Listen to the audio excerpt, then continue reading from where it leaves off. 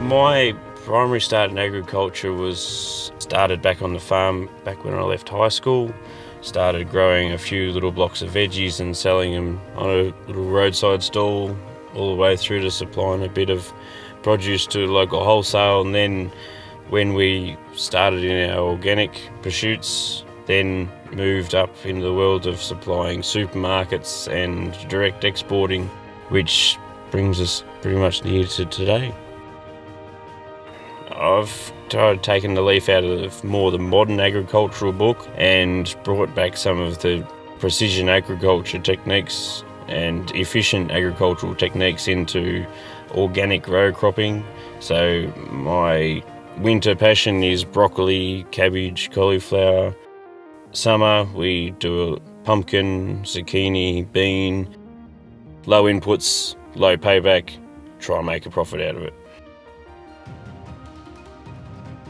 So where organically we could make compost, we could do a little bit extra with the trees to make sure that they're healthy and happy, and be able to get the high flavour, high quality product we're looking for. If I could have given myself a piece of advice when I started farming, I would make sure I always kept an open mind.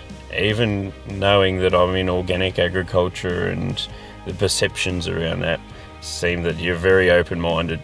Sometimes you can close yourself off or think that you know it. You never know it all, and I think growing up I needed to keep an open mind all the time, because there was some ideas or opportunities that I may have let slip by.